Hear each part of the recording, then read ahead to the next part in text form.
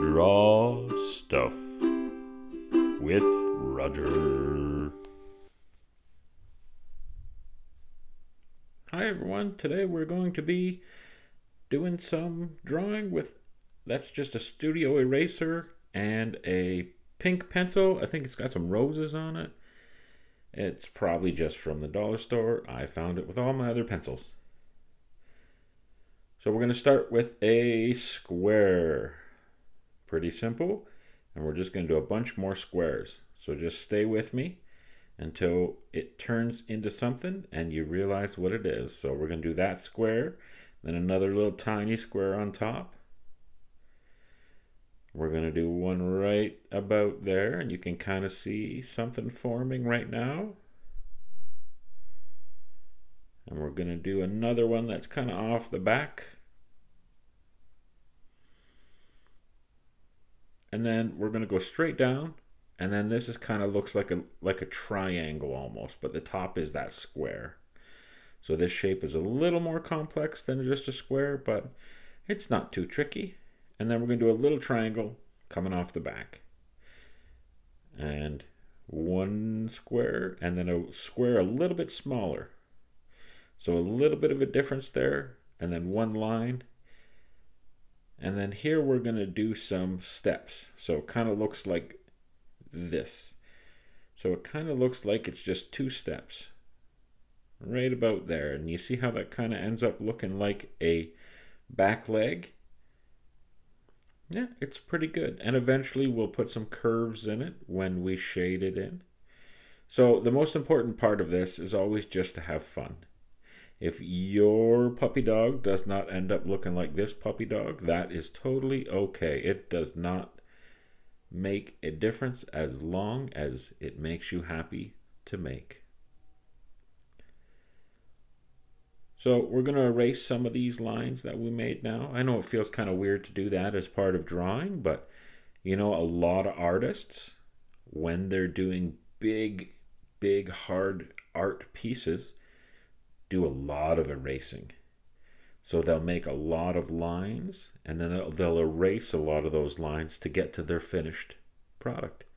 And that's what we're doing here. So what we want is just to kind of make it look more and more like a puppy dog. So eventually we're going to use a black marker or a pen or whatever, pencil crayon or even a crayon. It doesn't really matter what we use as long as it's just a little bit darker. And we're only going to be doing that to make it kind of pop out a little bit, to make it look just kind of neat. But I think first we're going to add in some silly teeth. You do not have to add these in. I just thought it would be kind of silly. And then we're going to put a background in here just for fun. And sometimes my easy backgrounds, I make these simple looking grass where I just make pointy lines coming up and then a straight line. And then we're going to give this dog a little ball because, you know, dogs enjoy having toys. And we're going to give him some shade. And I did not realize as I was drawing this that you couldn't quite see the top of this tree. But you'll see what it looks like in a minute, I promise. I just do some squiggly lines for the top of the tree. And there you go. There it is. Pretty simple, really. And again, if your tree doesn't look like my tree, that's okay.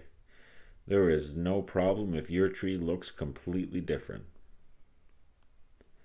Trees in different parts of the world always look different anyway. So here's my Sharpie. I enjoy using a Sharpie or just even a black pen. Now make sure if you're using a Sharpie not to color other things and to watch out that sometimes it'll bleed through the paper and get on the table. So I'm doing it in a book so I don't have to worry about that too much. And as I'm drawing here, you can see I'm kind of rounding out the lines a little bit. I'm making them look just a little bit more like a dog's would look. Not too much, just a little bit. And then I'm making some fur. See these two little jaggedy lines? kind of like the grass, but smaller. That's how you give kind of the idea of fur, because the brain will fill in a lot of things. So when you draw things like fur, sometimes you don't have to draw a lot. Sometimes just a little bit to give you the idea of fur, and then the whole thing looks like it's fur. It's kind of neat how that works. And then we're going to give this pup a little background. Now, you can give this puppy really big ears or really big eyes or a really big nose, depending on how you want him to look, or her. You can name this pup whatever you want. I think I'm going to name this pup Dilbert, just because I enjoy that name. So we're going to give Dilbert some shade here by outlining the tree. And I put little lines up in the tree trunk to make it look like bark. And I put little W's to make it look like the shadows in the tree. And then we are going to call that a picture. And I hope you guys have a great week. And we'll see you again next week for some drawing fun.